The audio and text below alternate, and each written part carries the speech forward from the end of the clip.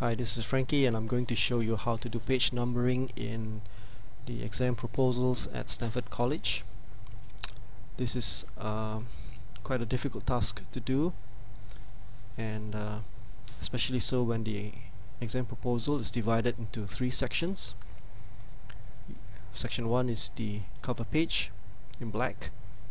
Section 2 is the question paper, depicted here by the purple section text, and section 3 is the marking scheme, depicted here in the blue text.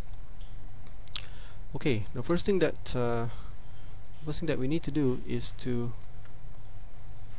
first of all create a page break at the bottom of the cover page.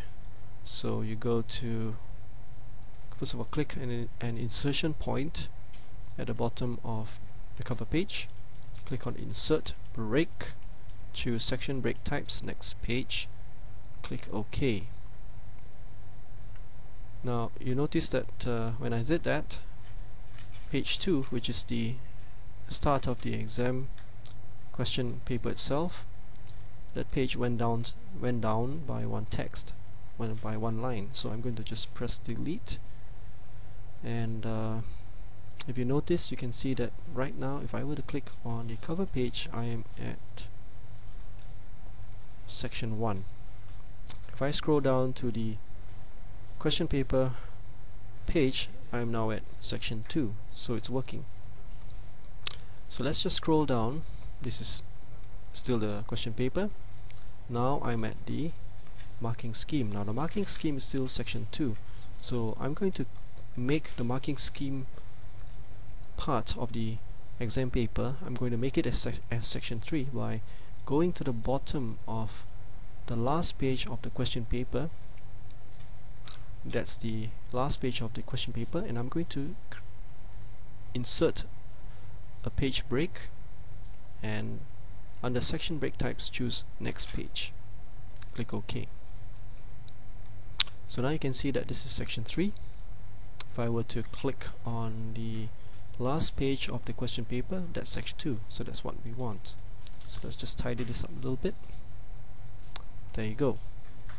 Okay, so let me zoom out a bit. Now you can see I'm now at section 1. This is section 2, that's section 2, and that's section 3. So that's the first part. Now the second part is to put in the page numbers, and this part is quite tricky because the cover page should not show any page numbering. Question paper should start at page 1, and so on and so forth, and then the marking scheme should restart at page 1. So to do this, what I'm going to do is I'm going to click on view header and footer. Now we can see all the header and footers. I'm going to click an insertion point on the footer section, and before I type anything, to make sure that we can see the page numbering clearly, I'm going to choose a larger font 48, which will mess up my screen a bit. So I just need to try that again. Perhaps choose a smaller font.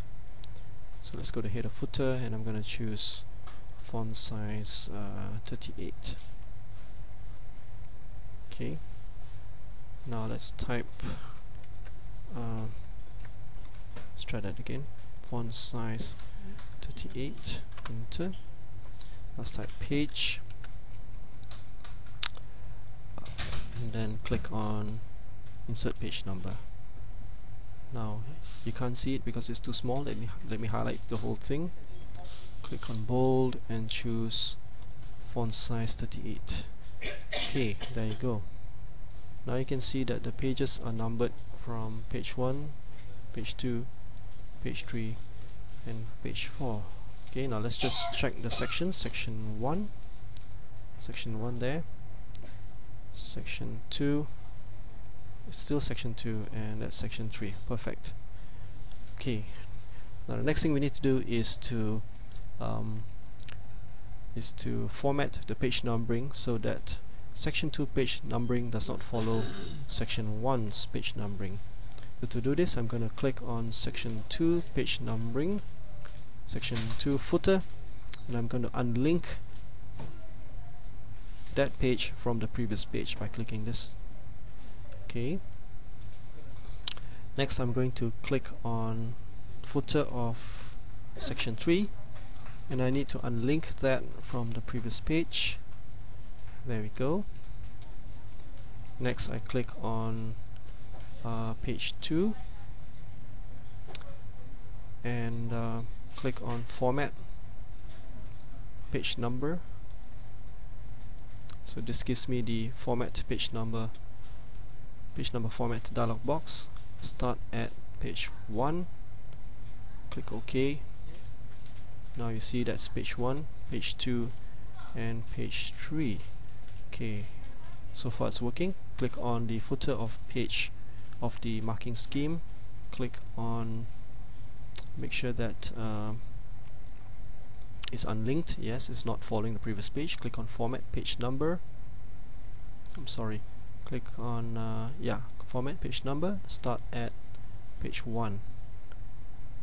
There you go. Now the last thing that we need to do is to, as you can see, page 1, that's of the marking scheme. Now the last thing we need to do is to remove this this page numbering here. So we can just delete that, highlight that footer and press delete. It works because the second page is no longer linked to the previous page. So let me close, and you can't see the page numbering footers very well because they are in gray. So let me click again on the footer. Now you can see that the cover page is does not have any page numbering.